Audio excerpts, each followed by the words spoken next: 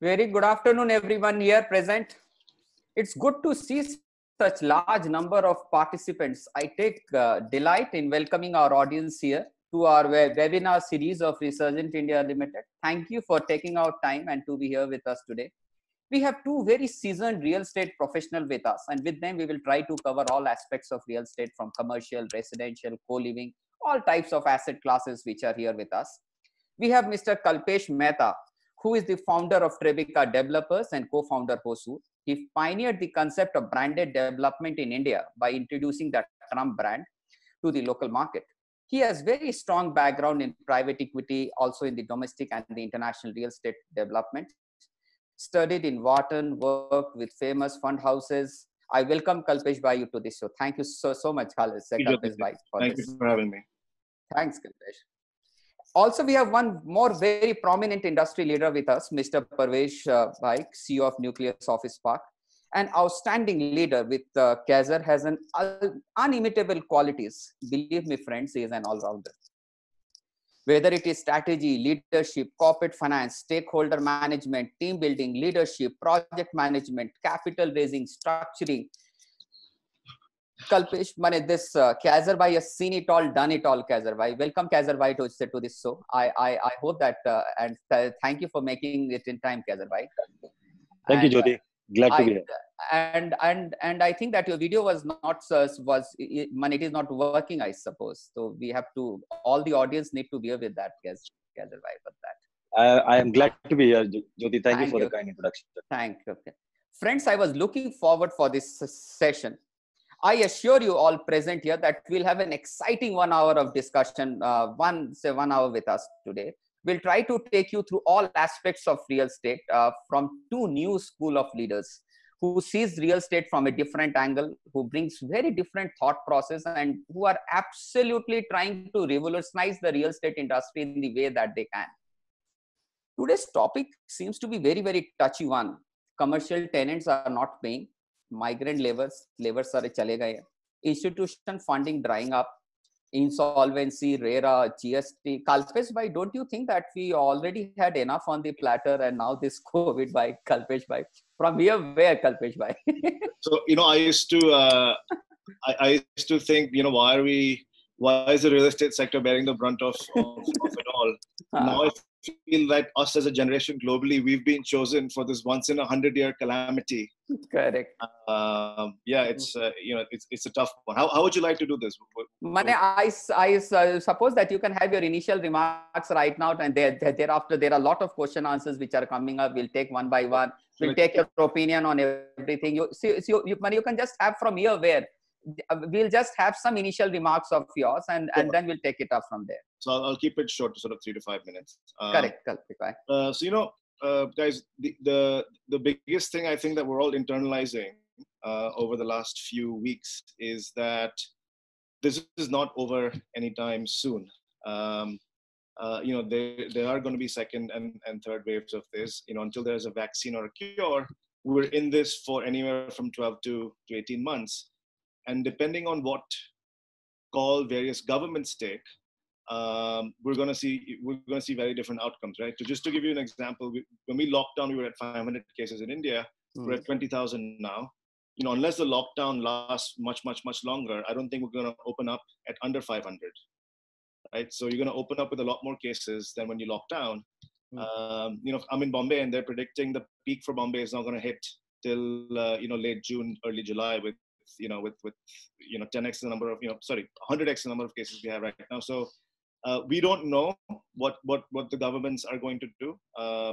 So how the economy and how the sector pans out is purely a function of how the disease progresses and what decisions the governments take, right? So when you do scenario planning, it is all a function. And then when we do scenario planning, the range of possible outcomes are so wide. And the only variables that move that are, how long is the lockdown going to last? When are we going to open up? And what's going to open? What's going to happen when we open? So if we open in May or June in Bombay, we know the disease is going to be spreading, pretty rapidly because we've not brought it down to zero. You can't open up a city like Bombay or Delhi without opening up public transport. So high density cities with public transport you're going to have these cases sort of spread. And I think developing countries are going to have to take a call that it's just not going to be, economically viable to keep the country locked down for many more months. And unfortunately, I think there are some, tough calls that will have to be taken. So, whether the lockdown lasts a very, very long time, or we open up quickly and we sort of, see, people still getting sick, there is going to be an uncertainty around us for a long, long time to come, whether the lockdown lasts or not. The disease itself is not going away, anytime soon. So I think, and the only, I'm not an epidemiologist, but the only reason I mentioned all of it is because this has a direct bearing on the decisions we take with regards to our business. And, I'm a young to, people who are much, much older than me, people who've been in the business 50 years, they haven't seen a time like this in their entire careers. So even decision-making for anyone right now is impossibly hard, but you must, right? One, because we're human beings and we like to be in control, and we like to, and the mind likes to plan. And two, all I would say is I see too many people planning for narrow range of outcomes. It's not going to be. I think the range of outcomes that one needs to plan for are much, much wider and probably more on the downside. So if you were planning zero revenue or 20-30% revenue for 3 months, see what happens to your model. Correct. If it lasts longer than that, you have to plan for that, and that's what we're doing. But my outlook on, I don't want to be all doom and gloom. This is unprecedented. This is like a world war, but it's a world war that's going to last 6 months, 12 months, not 5 or 6 years. And there is going to be light at the end of the tunnel. The only comparison we have to something like this is the sort of 1918 pandemic, where the loss of life was a lot higher. But if you looked at most countries, the economies bounced back pretty quickly after that. So I think right now we have sort of a global coordinated effort by the central banks. The RBI has been sort of a bit behind than most of, and hopefully the economy doesn't completely go down in the dumps, and hopefully it doesn't take us 3-4 years to sort of come out of it. But I think, as a sector, I think we all need to get together and lobby, with the government on what are the 3 or 4 things that we want, right? But keep in mind that every other sector is doing the same. Everybody is hit, right? It's not just home builders and office developers. It is manufacturing guys. It is, obviously hospitality. It's the SME. Everybody is hit, and everybody is looking to the government. The government, their hands are tied, but they have to act, and we have to sort of lobby. 2, I think, life will have to sort of continue in some way, shape, or form, while we're locked down. And a lot of innovative solutions will be required, right? There won't be too many of us standing at the end of it. So, forget competition right now. This is the time to collaborate and see how we can help each other in surviving, right? Whether it is, figuring out, what are going to be, how are we going to manage labor on our sites, and how are we going to bring them back to, working with banks for innovative solutions on home financing. These are all creative things that we as an industry will need to sort of come up with to be able to go through this. And like I said, this is not a 5-year sort of bad play. It's sort of maybe a 6 to 12 month thing. And Jyoti, as you'd said, we were residential real estate was already down in the dumps, so there's not much more you can that you can plan. There's not much more lower to go. You already at back to the wall. Correct. So what happens at the end of this, however long that period is, if you think it's 3 months or 6 months or 12 months, whatever that is, what waits for those who can make it to the other side of it is, a period of 3 to 4 years where people just have not been buying homes. You have, you'll have, land prices are going to come down. You'll have, product pricing that's going to be, quite attractive, and not a lot of supply, and a lot of developers left. So when you say when everything is sort of brought down, then you can only go up. So I think the goal is to just sort of make it to the other side, and then it looks good. Fantastic. So I think what I could gather that it is a short-term phenomena, Kalpesh bhai. I suppose that something very good is waiting for us right now, but we need to be 6 to 12 months is, I'm not sure. So whatever is that time between, say, 6 to 12 months, we need to be standing there. Correct. So, Quaiser bhai, what's your opinion, thought on to the commercial real estate market? Because I see that there are, before even you arrive to the dais and before even you start speaking, there are approximately around 20 questions which are there approximately, which is around the commercial real estate pricing, retail real estate. But I will definitely come back to you the questions later. But but what is your initial remark, Quaiser? Quaiser, we can't see you, Quaiser. Hey, Kalpesh, sorry for just picking up with the audio today. But let me, so let me make it up. It's a double now, Quaiser. Yes. So let me just start introducing what is Nucleus Office Park and what we do. Correct, absolutely, Quaiser. Just build on from where Kalpesh left. So Correct. Nucleus Office Park is basically the operating platform for everything which Blackstone owns 100% in the country. So all the assets which Blackstone owns, other than a partner, everything which is owned singularly by Blackstone on its fund, Nucleus Office Park is the operating platform. So we run a sort of footprint of roughly about 11 million square feet, and obviously it's started to grow as we go along. I do see a lot of questions on what our strategy going forward Correct. would be, how things are, and so on and so forth. And I'll briefly try and answer that. More importantly, there was also a huge earnings call which happened yesterday, and I'm sure it is there on CNBC for a lot of us to watch out for, and so on. But just building on what Kalpesh mentioned, and I echo the similar sentiments. Right? It's very easy for us to typically say that it's all over and so on. But some hard, real, some facts around the fact that why I think that we are firmly poised to be the recipient or when everything is over, or probably on the other side. Traditionally, roughly about $16 billion and about $8 billion in equity and $8 billion in debt fund went out of this country through FII route between February and March. And obviously that is all risk adjusted and all of that stuff. Right? When all of this over, now obviously it is debatable whether if you look at it in 6 months time or 9 months time. I'm really looking at 18 months to a 24 months sort of period.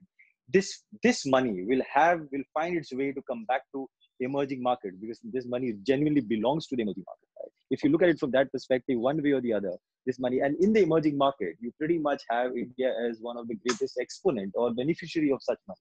Right? That's one hard fact. The other fact is that we're talking about whole balance of payments and so on. Looking at where the crude stands, you still have a positive balance of payment of at least $40 billion, $35 to $40 billion. And that's again, and that just puts the whole Indian map into a significant sort of space.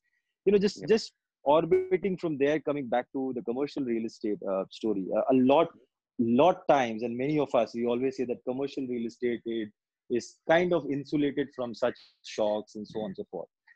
Perhaps it is, but in this time, it's not really the case. Commercial real estate is as badly losing as perhaps probably retail is or a hotel is. Now, the only expectation and the only silver lining in the cloud is that in all cases, historically, every time there has been a depression, starting from a global financial crisis to an agricultural crisis to a demonetization to a 2008, every time if you look at it, every time the recovery has been a V-shaped recovery. Before the recovery, everybody is debated whether it's going to be a plateau out or U-shaped and so on. But historical records suggest that it has been a V-shaped recovery. And at the end of the V, commercial real estate has pretty much been a gainer, because that really indicates the sentiment of the economy. Absorption talks about how the economy is doing, how the machinery is working, and so on. In the given scheme of things, the way we, at least we looking at it, the fact that this is a cyclical depression. Fundamentally, there is no structural change in the market. While I completely understand that the occupiers and the tenants will have a different look and feel and a different set of expectations, right? But a lot is, for example, being spoken about work from home in India. Now, for something like that to happen, it will need structural change in the economy, right? In our social, in our social fabric, with the way we are, perhaps 10% of the companies may go back to a work from home sort of a concept, but the 90% of the people will have to come back to offices. Right? Correct. And hence we are sort of looking at it that commercial real estate will outshine sooner than later. Now obviously, to Kalpesh's point, it is extremely important that who will have the long range plan and scenario planning to weather that period of 6 months, 9 months, 18 months, 24 months. The Correct. longer you have that period and the capability to weather this out, the greater chances you will have to stand tall at the end of all of this. Right? From where I speak, fortunately, we are very firmly poised in terms of weathering this storm for as long as it takes. Largely from a perspective that there is a meaningful scale to everything which we are talking about, and because of that scale, you are able to negotiate, you are able to bargain, and you are able to give solutions which is more comprehensive. And that's one of the reasons why we believe that, irrespective of anything, for example, just to give you another statistics, in 2008, office absorption was about 33 million square feet. Just before 2008. After the GFC, it went down to about 22 million square feet. Then the next year, immediately in 2009 and end of 2009, early 2010, it went back to 32 million square feet. Right. So office absorption and office demand is like a perennial thing. It continues to see through the weathers.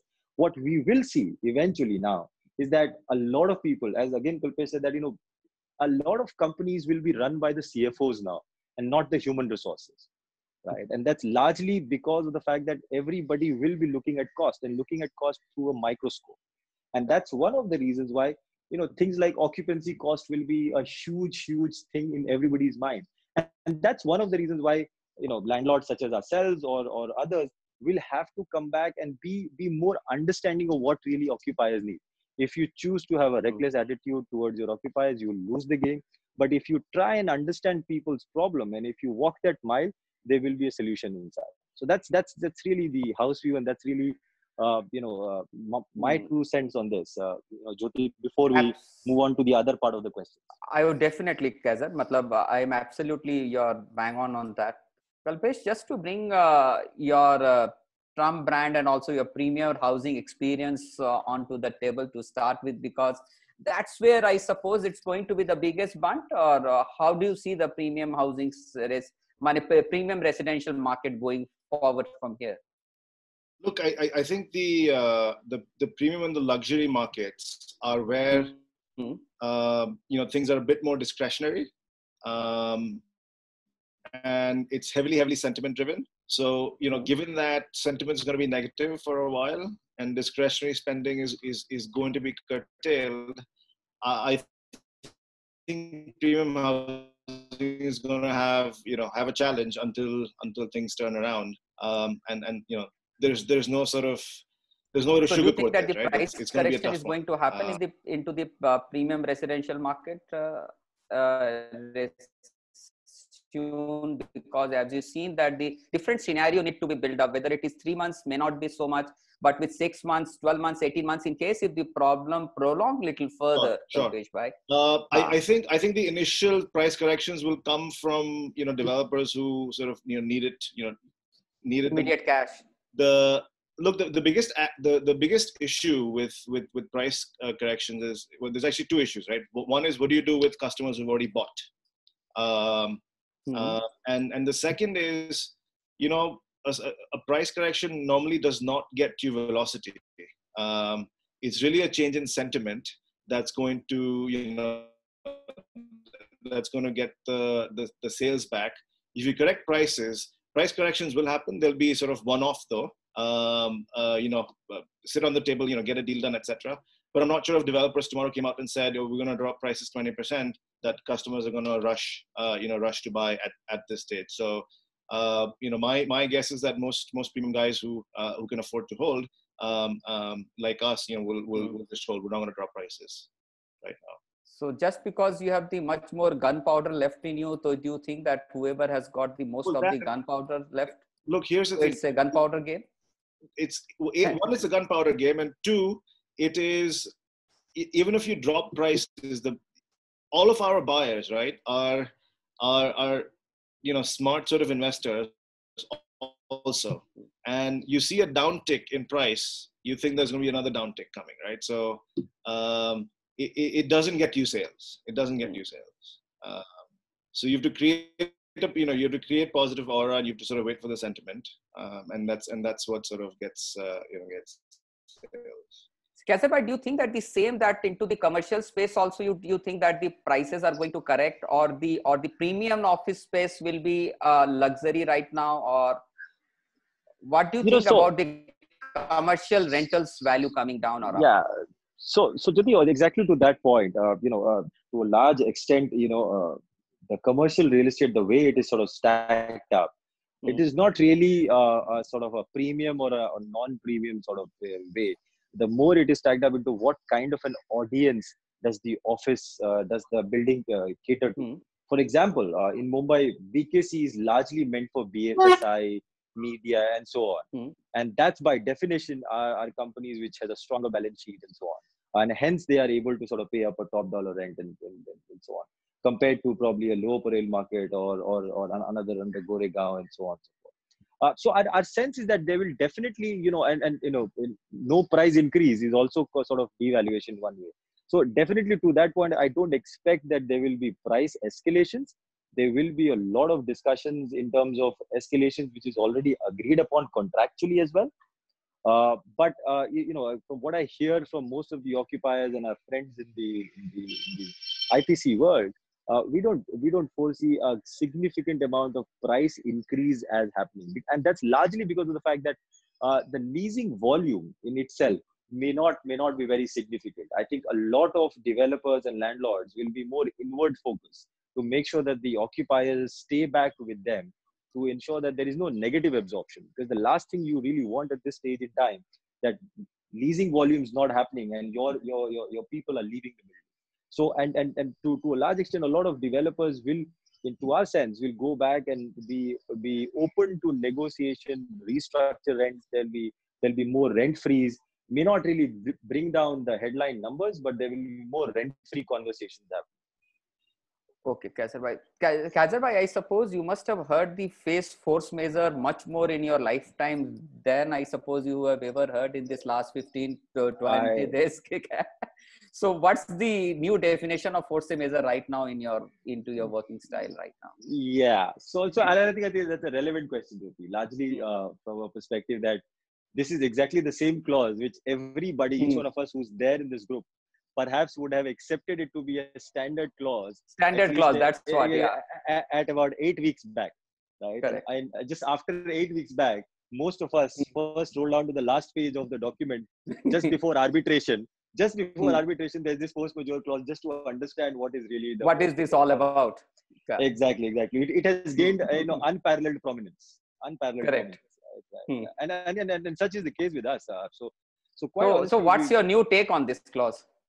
No, so I think the way we are dealing with this situation is that this is not force majeure, because force majeure, in more likely terms, really means that the premises becomes rendered unusable by certain defect in the premises. Across all our portfolio, we have ensured that each and every building continues to be operational, and largely because of the fact that we have a plethora of clients, right from an essential services provider to a banking guy to possibly a pharma guy and everybody. So we've never been selective in terms of making sure that if the buildings are operational or not operational. So all our buildings are operational. There is a government diktat of of lockdown and so on, but that does not limit for somebody not rendering that premises not being usable or being defective. And to that point, occupation is not largely manned occupation. Occupation also means how you are using the premises in sort of working from home, your servers, your data centers, your IT infrastructure, everything, just being there. So that's, and I think that also dovetail into a large part of the point of view which all other prominent developers also have. Fortunately for us, most of our occupiers appreciates this and understand this point, and largely from a standpoint that when you are having a 10 to 15-year relationship with these occupiers, this 1 month and a month and a half doesn't really move the needle in a big way. But my sense is, to that, exactly echoing the same thoughts, if this had to go, which it is expected to go in May and June and July, probably the color of the conversation will dramatically change, because people can absorb a 1 month of inaccessibility, at best 2 months of inaccessibility. But if it had to go on for third and a fourth month, then perhaps a solution will have to be worked out. Can I ask a question? Kalpesh bhai, yes, I just wanted to have your question on this. What percentage of your tenants have paid the April rent, would you say? About 87%. About 87%. That's a good percentage, Parvez. Huge. That's a so huge what is percentage. I'll also tell you what, frankly speaking, if you would have had this conversation with me at the start of the month, right?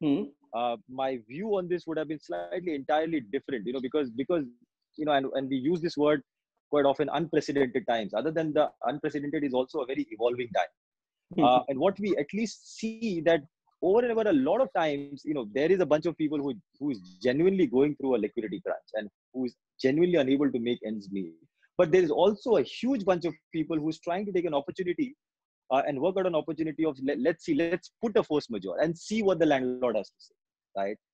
And I've had multiple situations of people putting up a force majeure request without any validity in the request, and all they needed was to be called back, spoken, clarified the stand, and largely from imagine larger organizations, without taking names. Imagine larger organizations. Are you saying that for 1 month, people who are occupying 200,000 square feet or 300,000 square feet, 1 month of inaccessibility in the business have rendered their cash flow so impaired that they are unable to pay the rent?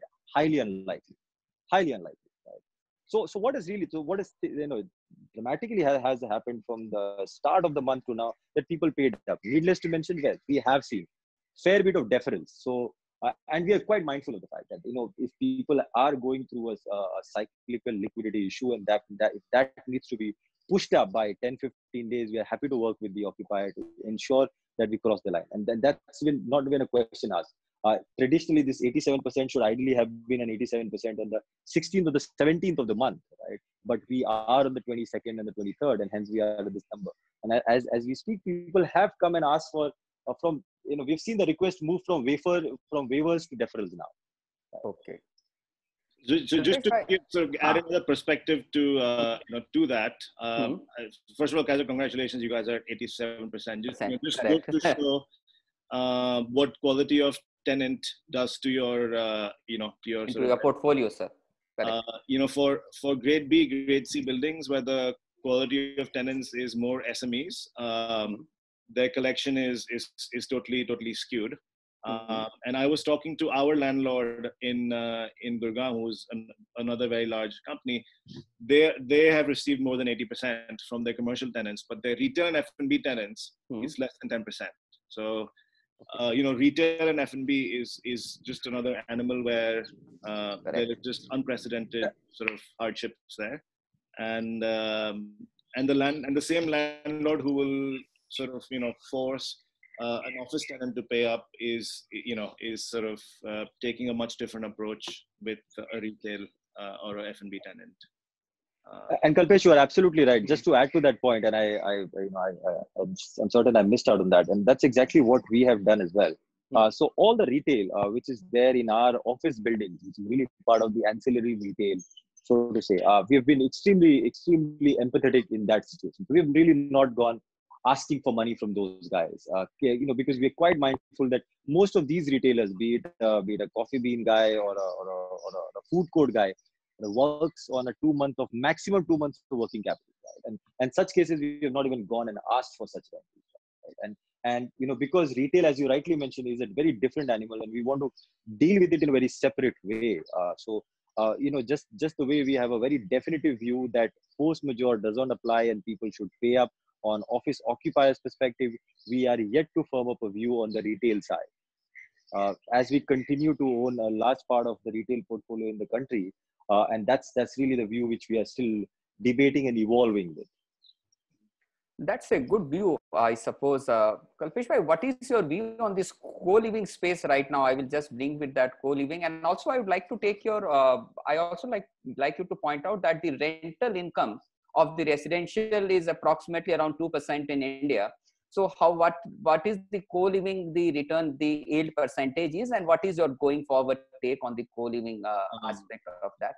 Sure. So some of the discussions that were coming up were around the world that anything is going to be a big negative and a big no-no in this sort of COVID world. We have a very, very different take on it. Just to step back, what is it that co-living provides, to our customers?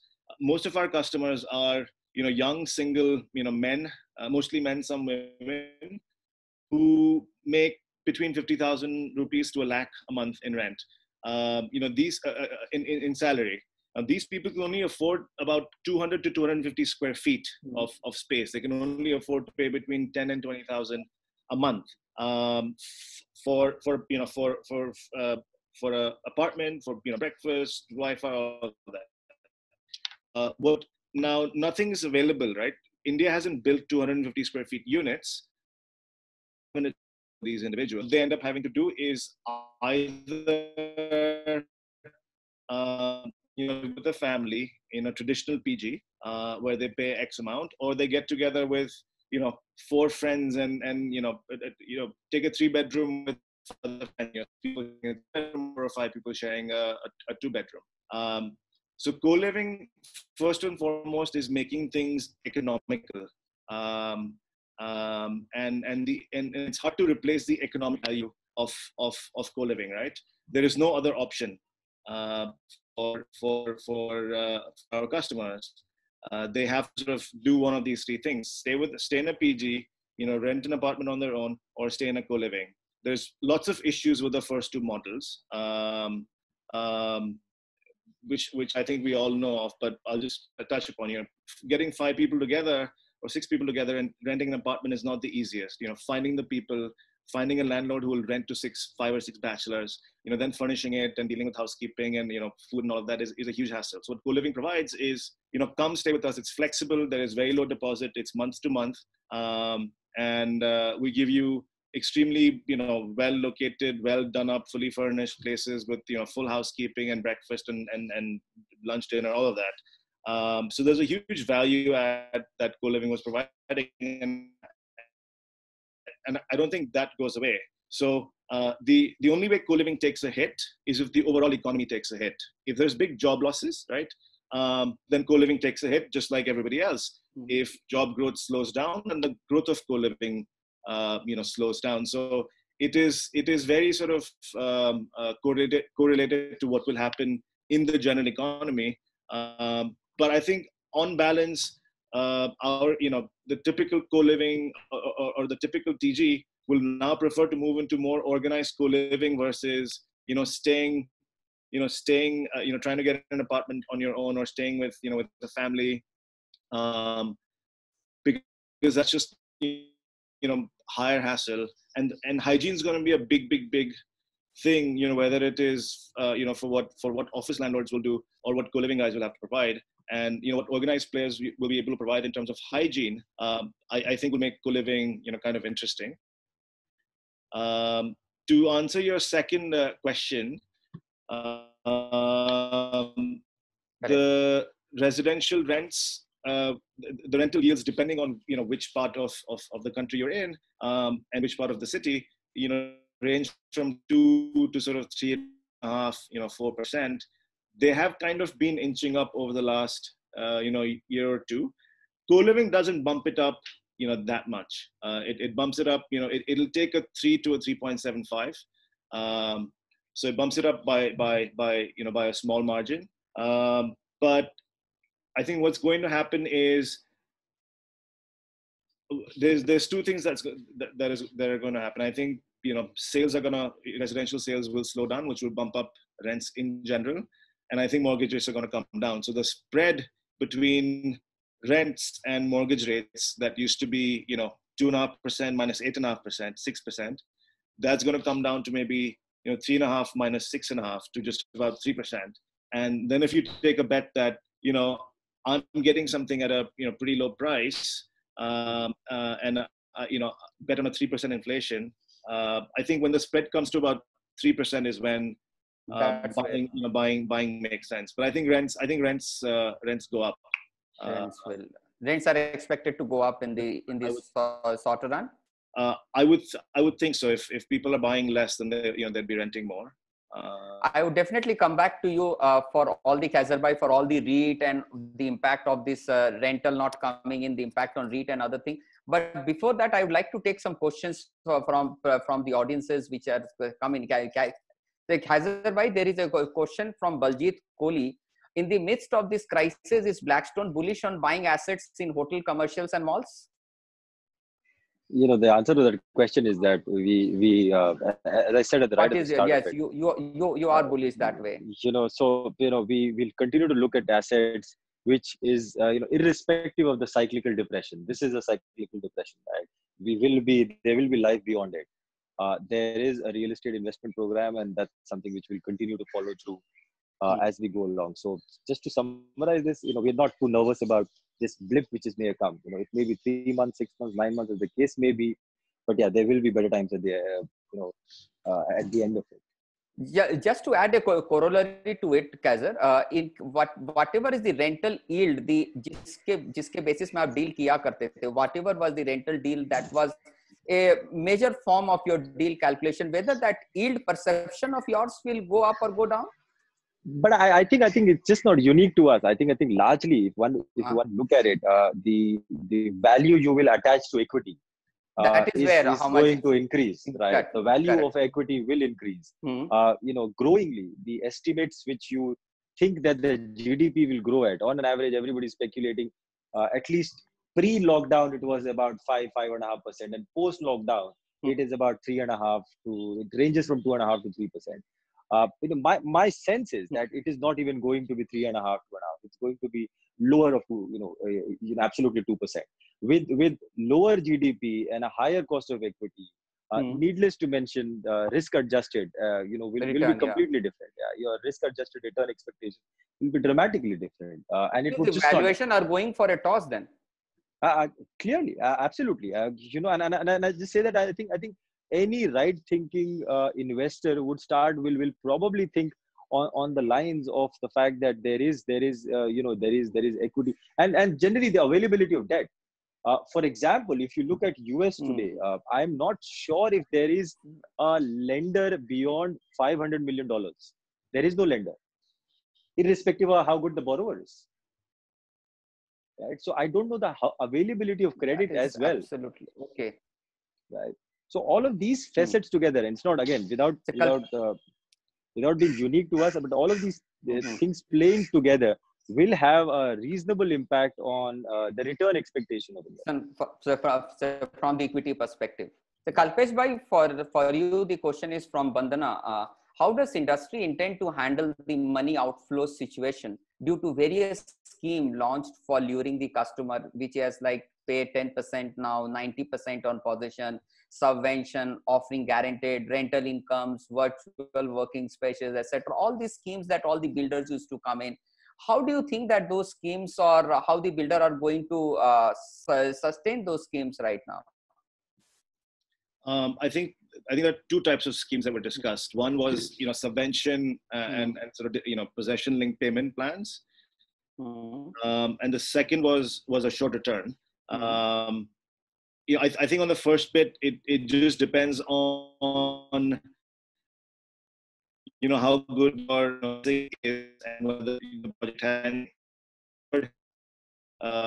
One thing. So one project, we did a lot of subvention sales, right? The good thing about those sales is you're not dependent on the customer to make payments. As long as you're constructing, the bank is going to, the bank is going to continue making those payments. So with a lot of effort needed to get those payments out, even from the banks. But if you were purely sort of possession, heavily possession linked, and we're hoping on sales during this period to tide you through, that's going to be difficult. I think the assured return schemes, depending on how you structured it, if you a lot of smart developers, some of who are our friends, say a 12% assured return, but they would discount it in the price upfront, right? So they didn't have a big monthly interest outflow. So those guys, I don't see taking a big hit. But the developers who are assuring a 12% actual payout, will see issues. Especially if the projects are getting close to completion, and you need actual tenants to fill these up, and that's going to be a problem. There is a technical question, Kalpesh bhai, for you. How does the co-living differ from a PG accommodation, or for there is any? Is this too different, or it is how? Sure. Just think of co-living as organized PG. So typical PG would be one or two flats run by a family that all they're doing is providing the house and maybe some furniture, but no services. What co-living, which is, we're taking much larger spaces, we're finishing them to a much higher spec, and then we're layering on a lot of services. We're layering housekeeping, Wi-Fi, DTH, Netflix, Amazon Prime. And our facility in Gurgaon, which is the largest in India, largest co-living facility in India, 450 beds. We have an on-site kitchen, so you get hot breakfast, omelets, etc. We have lunch, dinner, and then when you have 400 people staying in one place, you can do incredible sort of community programming, and keep people active and busy. Now, obviously, all of that's going to go for a toss. The community bit and the communal aspects of co-living will sort of take a back seat over hygiene and convenience and other such things. Just I forgot to add, sort of give you one data point, right? We about 66% of our co-living tenants left, right before the lockdown. They left their bags and they left for home. But we were very surprised that about 78% have actually paid their April rents. So even if they're not staying with us, they have paid the rents, and that tells us that they expect to come back, that they expect to have their jobs, and they're not saying, oh, we weren't there, force majeure, we won't pay you rents, etc. So that's a positive. It's a good positive sign. That's a good positive sign. Quaiser bhai, people are asking you, what about the bank lending rates? Do you think that the bankers are still lending to the commercial because of the issue that the tenant not paying the rent and other things? How the bankers are reacting to it? Yeah. So Jyoti, that answer is well answered by you, but let me just give you. Correct. So from the user perspective. Yeah. But just from a user perspective, we do expect a little bit of a interest rate compression there. But given the safety and the security of traditionally an LRD sort of lending compared to a development sort of financing, I don't foresee it to be a big challenge, and especially given the fact in the backdrop of an excess liquidity lying with the banks, which sooner than later they will have to part with, right? They may not really part with now, but considering the fact that they will have to part with that excess liquidity, in such situations, I would reckon that LRD will be a compelling option for people to sort of, really give on. What is your take, Kalpesh bhai, onto the residential market? How the lenders are going to behave, or how do you think are they? Last 1 year or so, that might be a little difficult market for you. Whatever I could understand that from the residential perspective to raise money. Yeah, how do you think going forward? It's highly uncertain times. So I think for forget greenfield projects for now, right? For the next 12 months, no one's going to fund new greenfield projects. I think lenders are going to, only they're going bizarre over it. Yeah, they'll even on the projects where they have lent, they will pick and choose look, banks are sitting on a lot of liquidity, and they were sitting on a lot of liquidity even before this crisis also. But it wasn't getting transmitted. The money wasn't getting transmitted because it's a risk-off attitude, and it's been that way for a while, especially when it comes to residential real estate. And I don't think that changes. So I think the banks will focus on who are my healthiest clients, and let me pick the healthiest projects from those from that portfolio, and I'll just lend to that. And so I think lending is going to be challenging for some time. Kalpesh, you also had that affordable housing platform also, which you launched also there. What's the news there? So we have one project in Gurgaon that was the launch was planned sometime in Q2. I think so it was affordable and mid-income housing platform. That's what with HDFC. So we're actually when it comes to greenfield, I think affordable and mid-income may still do okay, because it was doing just fine even before the crisis, when the rest of the sort of housing sector wasn't doing that great. But the best thing, there's nothing, the government and the RBI haven't really been able to come up with any appropriate policy that forces banks to transmit this liquidity. So the only way, even before this crisis, we realized that the best way to get financing is from the customer, right? It's through sales, not from banks. So the best thing the RBI can do right now is and the government is drop housing loan, home loan rates, and increase the tax benefit. And there's a lot of discussion between CREDA and NAREDCO to sort of push for other incentives. Just say no stamp duty for 12 months. So if you have a couple of these things, let's say low to no stamp duty, 6% home loans, and sort of a higher rate of income tax deduction, that's going to be much more effective in sort of getting projects financed through sales, rather than expect banks to come in, because it's customer equity that's financing it. But definitely, Kalpesh, don't you think that since I can definitely buy a rented property at 2%, whereas my cost of funding is around 8%, so arbitrage is too huge, which is acting as a deterrent for me to go and buy a house. But that's what I'm saying, right? If the 8% came down to 6%, that's right? How we can do that?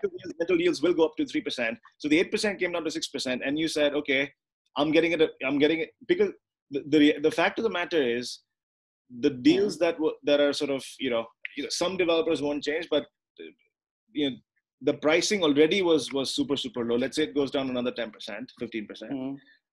The deals that will be available to customers in the next 12 months will be sort of once in a decade type deals, and if you sort of layer on no stamp duty, low interest rates, that should be compelling.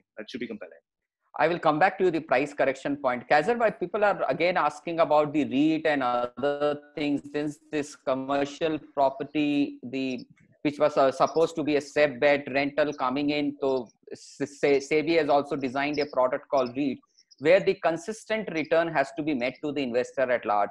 But due to this type of a pandemic situation which is coming, and which we think that the black swan events are going to be the part of our life going forward also, how do you see the future of REIT going forward from here, Quaiser? I think traditionally, if you want us to look at it, real estate continues to be, in my mind, as Kalpesh said it rightly, will continue to be a huge compelling investment option. Right? You can't do away with real estate as an investment option, and especially given the backdrop to what is really happening, and if I can say loosely, the paper investments, right? In the backdrop of what is really happening, real estate continues to has historically delivered return and will continue to deliver return. Now, in such a scenario, my view is that all the retail investors who would still like to take a position on real estate, and believes in the fact that there will be a V-shaped, recovery. Commercial real estate is here to stay, especially given the developing nature of the country, given the fact that we are extremely well poised in the emerging markets and so on. REIT obviously offers a great investment option for people to sort of stay vested in. I would stay away from making any comments on our REIT because obviously that will tantamount into being a official comment. But with that, my personal view on the investment option, that that's the only avenue for everybody from smaller to a larger denomination to participate in a larger real estate play. And this whole pandemic situation, even if he has to play out, for example, let's assume if the rentals are not coming, worst situation is not even coming for 2 months or 3 months, which is a quarter, right? If you could extrapolate this in 3 months over a period of 5 years of tenure of lease, or 9 years of tenure of lease, doesn't really move the needle in a very dramatic way, right? So it will be unfair to say that the REIT valuations and all of these things may have a great beating in terms of the 2 months or the 3 months of rent waivers, which few of the tenants would really be completely checking on. Because fundamentally, what I believe, that at the end of all this, there will still be a lot of occupiers taking up space. The economy machinery will be back, and we will have a V-shaped sort of recovery. Yes, I agree that the rental numbers will probably stay constant and will take a longer time to notch up. I completely agree to that. But I don't see those things that as an option, commercial real estate will be ruled out. Again, coming back to you, Kalpesh, by that co-living spaces, that lot of developers and all, there are approximately around 300 players which are into this co-living space right now, and market is too fragmented right now, and different product, different varieties. Do you think that consolidation is going forward is the key, first of all? And secondly, people were thinking, I was speaking as a lot of private equity players, there is a lot of equity and also a lot of foreign equity which has come into it. People started thinking that it will start giving us a return like a commercial real estate return of 8 to 9%. And we might have a exit route through REIT or anything for the commercial, so for this co-living space also. Where do you think that the exit route can come up for this co-living space and this consolidation view on this? You've asked a few different questions. Let me answer them one by one. On the 300 players, actually, the real number of co-living players is probably 3,000 or 30,000, and most of them are one extra bedroom in their house. But I guess the question is the organized co-living players. Organized. Sure there are, but there are also 30,000 developers. Most of these guys are sort of 1 and 2 project players. Consolidation in the traditional sense, I don't foresee happening. I don't foresee us taking over, smaller players. We may take over their properties, but we won't take over those, those going concerns necessarily. And if you see the demand supply imbalance, it's massive. And the organized co-living players are not even sort of scratching 1 or 2% of the overall demand. And amongst the, I don't know if the number is 300 or 200, but the top, 2 or 3 or 4 are 90% of the market. So, the fragmented nature doesn't really bother us. The second question was on exits and expected returns. Look, there will be 2 phases of how co-living will evolve in this country. At least that's how we look at it. Phase 1 for us is that there's a lot of unsold real estate in this country. So we're not phase 1 for us. We're not building. We're just gonna lease these things up long term, and then we're gonna tranche them and sublease them. But and that will never produce 7-8% returns. But all the inefficiencies there are to the owners, right? Not to the co-living player. Phase 2 of it is the actual building of co-living projects. The reason why the residential units do not produce high returns from either on a rental basis or a co-living basis is because for a co-living player, the square footage per bed is the most important, right? And in a 2 BHK or a 3 BHK or a 4 BHK, the H and the K is dead space for a co-living player, and that drags down your yield. So when we're looking at new builds, we're looking at extremely efficient designs, essentially double loaded corridors, studio apartments, where our per bed square footage is, 125 square feet, 150 square feet. Most apartments today are about 250 square feet, 300 square feet per bed. So once you bring down the square footage and you target the right locations, and I think now even more so with land prices, which are sort of expected to come down, I think you can easily build to a 12% yield. And the call is that if you can build an asset class at scale at a 12% yield, you should be able to exit it. And globally, if you see, the residential REITs trade at a premium to commercial REITs, and that's because investors like betting on the credit of thousands of retail, lessors versus large corporate lessors. So if there is a demand for high quality office REITs, there will be a demand for high quality residential co-living and student housing REITs also. Fantastic. Again, coming back to the question, the propaganda that you started in your life with the JV model and the DM model, Kalpesh. Sure. DM and the JV model, I suppose you were one of the pioneers in India and you conceptualized this idea. Don't you think that this is going to be the future ready or already the future ready idea for us?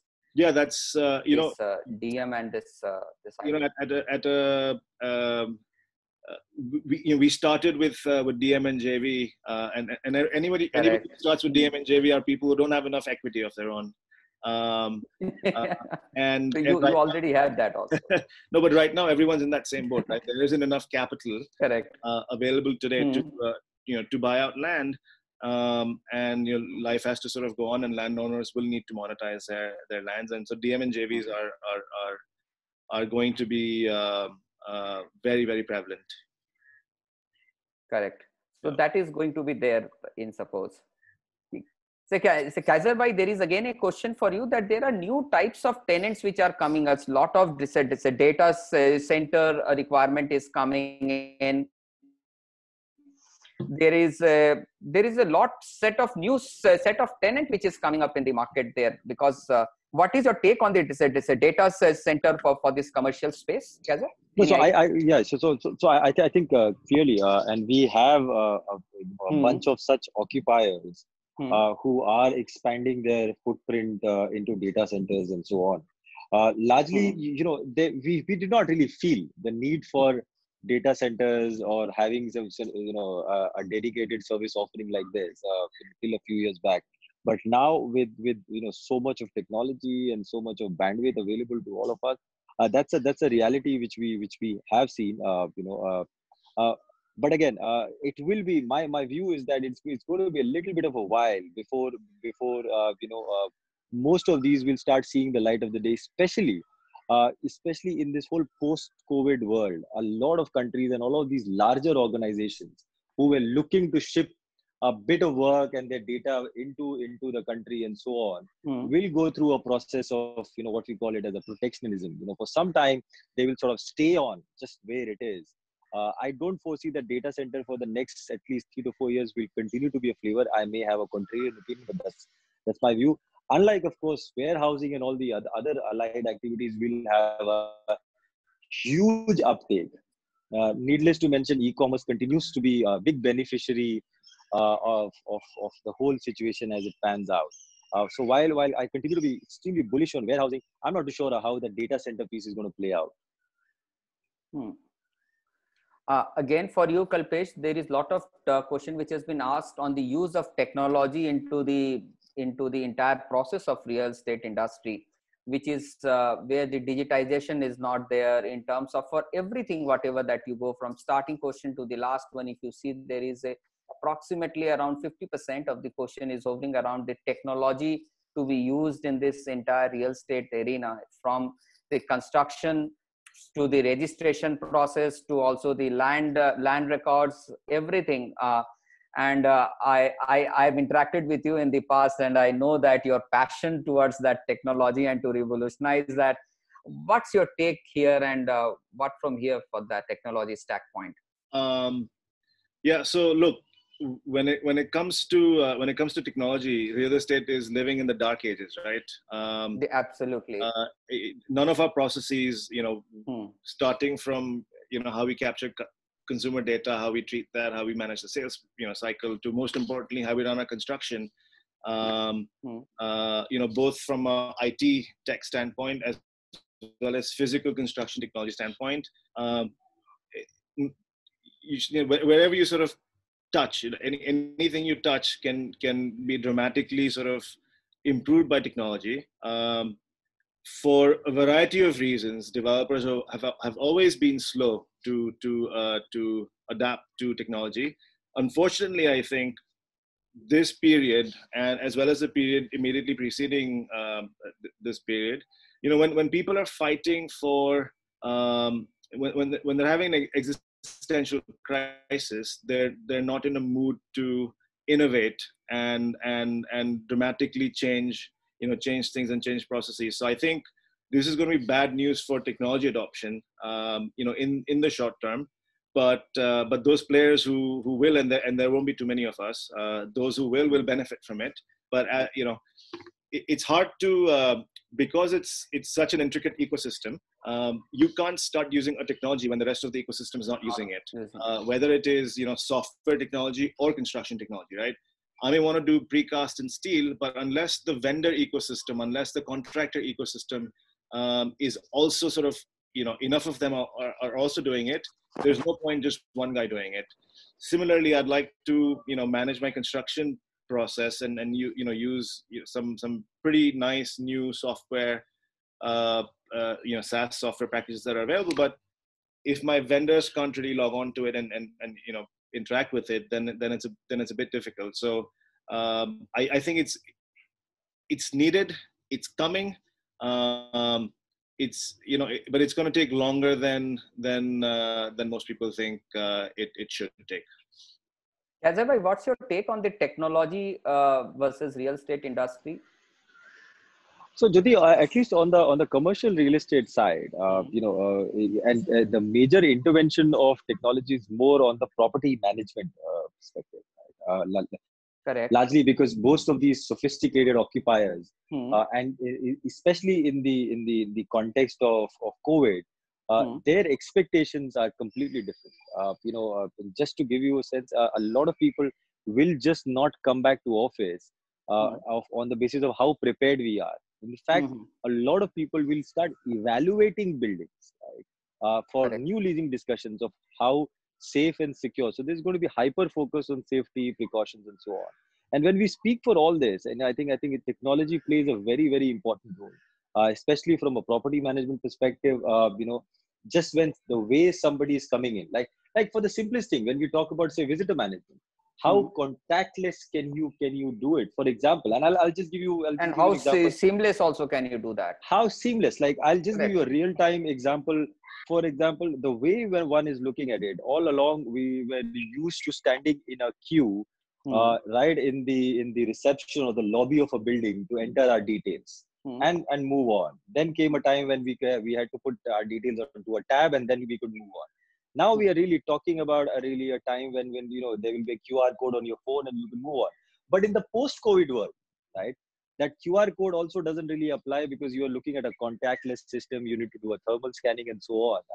And this is more like a trivia. We are considering a glasses, a sort of a glasses which is there on all, which every security can wear it, which is wearable tech glasses, where it just doesn't help you in terms of your visitor entry, but also scans you. So you don't need another extra intervention to scan somebody. So on the glasses, you have the scanner where you will be able to scan somebody for temperature and for anything else. And I think that's something, which we are doing at a sort of a portfolio level.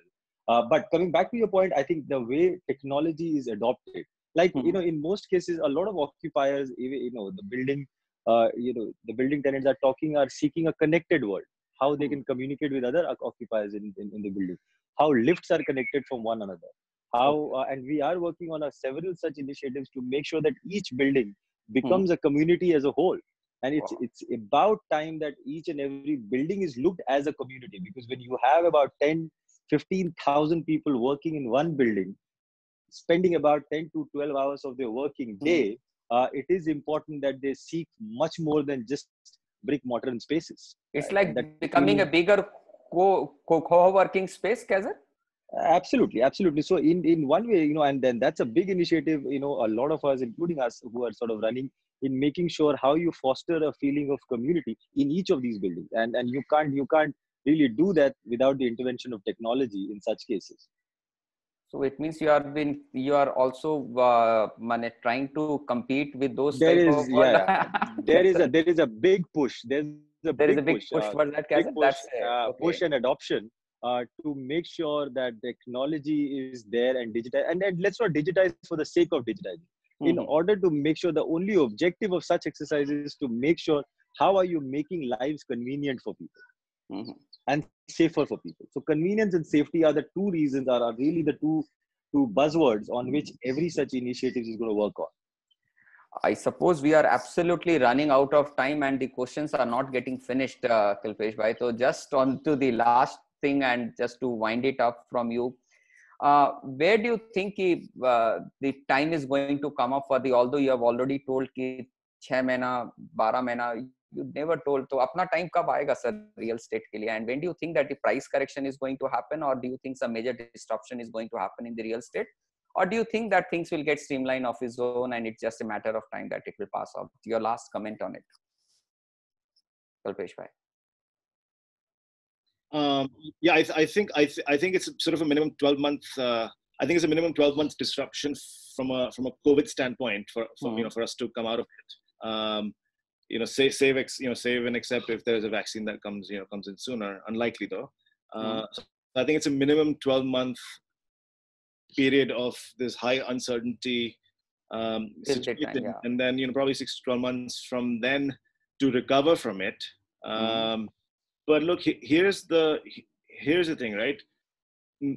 No matter how bad things, are, there's always money to be made, right? Correct. Even in a down cycle. So the biggest thing we're doing right now is, so we've said, okay, no more greenfield projects. We're going to work with banks and NBFCs and take over the distressed portfolios. Absolutely correct. They have troubled borrowers, and so they need a change of they need to sort of change borrowers, and they need somebody who can monetize this. So we're seeing this as a big opportunity to do distress right now. So things will be bad for life as we know it for probably a year, 2 years.